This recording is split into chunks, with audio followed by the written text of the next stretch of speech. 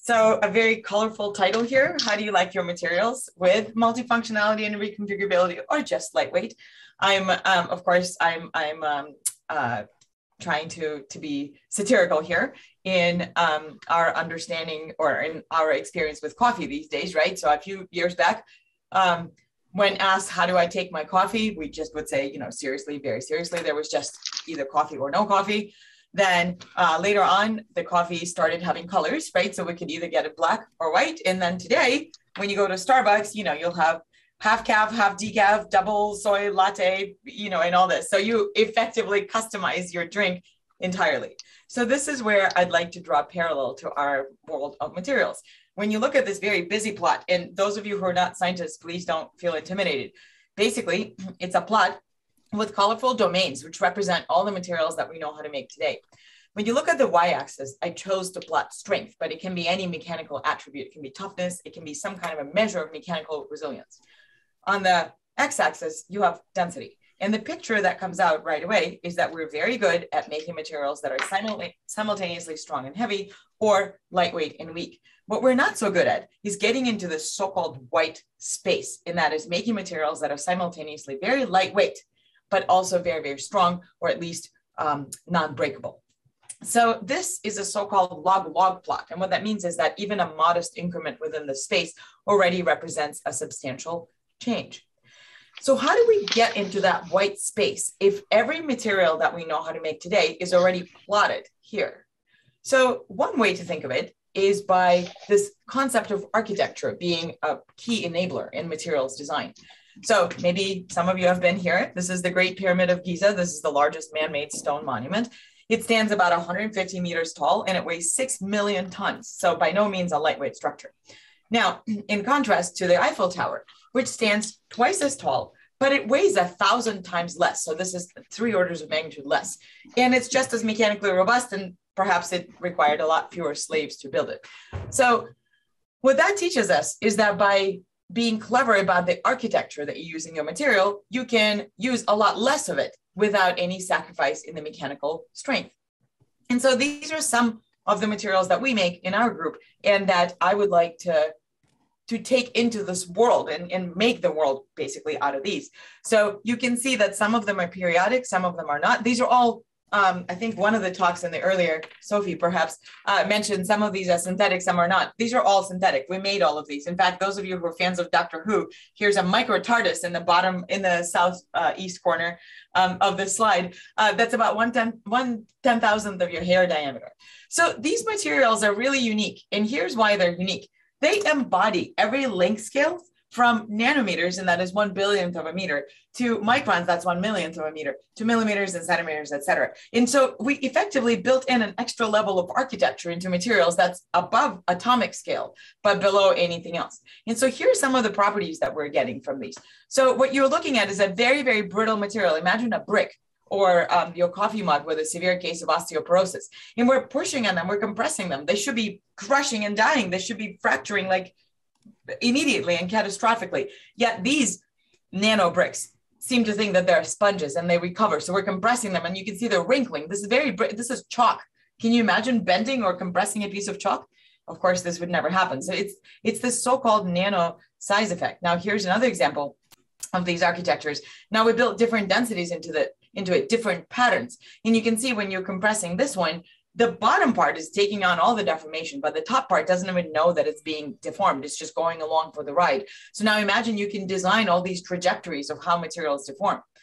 Now, here's the next example. So this one is a fractal nanolattice. So you see it looks a little bit like a construction crane, right? But of course it's on the order of microns. So 30 billionths of a meter. And look at how each leg is now kinking. And now you have these self-similar unit cells inside, and we think it's going to snap and break at any moment now. It kind of hurts me every time I watch this video. And it fully recovers. So there are very, very unusual and unique properties that emerge in materials at these length scales, especially when you add architecture to them. Okay. And then here's, oh, sorry, I'm moving. My PowerPoint froze here. Come on, cooperate. Okay. So here's an example of a so-called woven architecture. So this is effectively your hammock, right? So we're all familiar with this engineering principle, don't push on a rope. So here's a hammock. This is an interwoven rope of one of these materials. And here's what happens when you push on it. So we can actually push on it and pull on it at the same time. So we're pulling it and you can see it's stretching really, really far. And then most ropes, when you reverse this deformation and you start going down, would never offer any resistance in compression. But now we're pushing on it and it's offering some resistance. And you can see, so now you can imagine you can build this interface between any two parts that you don't want to come in contact. So it won't damage the part. It can have its own thermal properties, for example, a hot part and a cold part, and it'll offer resistance in either type of deformation. So all of these effects emerge only at the nanoscale. And so here's an example of how these nano-architected materials can be used to prevent ballistic impact. So this is projectile capture. So we shot these little tiny micro bullets at them. These are silica microspheres that are about 10 microns in diameter.